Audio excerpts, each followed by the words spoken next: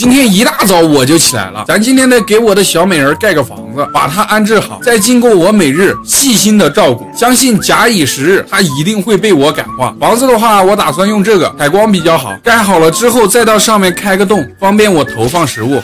OK， 大概的样子就是这样，看起来有点像猪圈，没办法，盖房子不太方便，咱现在出去整点木头去，把我的推车推上。前两天不是在洞穴里整了把斧子吗？刚好试一下。嘿，嚯，嘿，嚯，可以，这斧子好使，咱得整快一点，不然一会儿他老相好来了就不太好了。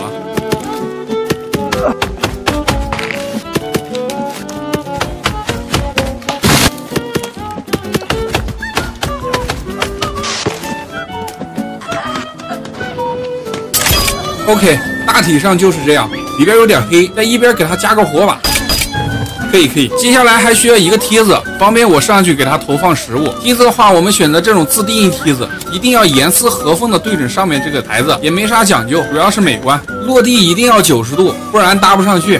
OK， 上去看看去。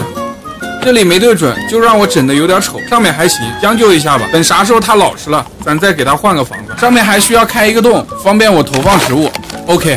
我现在包里也没啥吃的，给你吃个照明弹吧，回头我再给你找点其他吃的。你瞅瞅他多老实，也不闹腾了，看来是被我感化了。行，你就在这待着吧，我出去找点吃的，顺便去趟河边。我记得昨天那个洞穴旁边还有一个洞穴，咱今天过去看看。前面这个白色的帐篷旁边就是洞穴的入口，这里之前有人来过，咱也不清楚是什么人。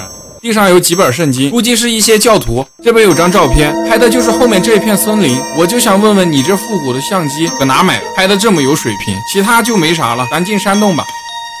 我去，咋这么黑？把包里的照明弹拿出来点上。这边有个电锯，可以，拿上。把我的夜视仪打开，试一下电锯。有了它，外面这一片丛林就变成了我的游乐场。你们要是谁过来，我就收点门票，不贵，1人10块，小本买卖，概不赊账。哦吼，把山顶洞人吵醒了。放心，我是不会用电锯的，别害怕嘛。把我的弓箭拿上，占领一个制高点。他们腿短，跳不上来。我要开始。哎，放错歌了。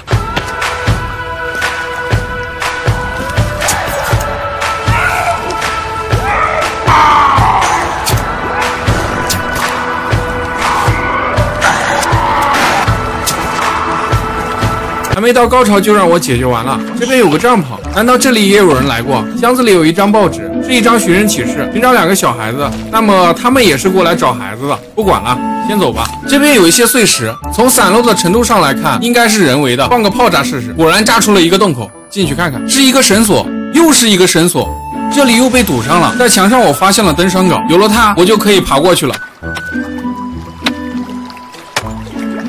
又是一个绳索，不过这里应该可以出去哦，可算是出来了。今天的收获还比较大，我找到了电锯和登山镐。看一下地图，这个地图我们已经探索了一大半，相信很快就可以找到儿子了。我是小天，今天的视频到这里就结束了，记得点赞、关注、评论666，拜拜。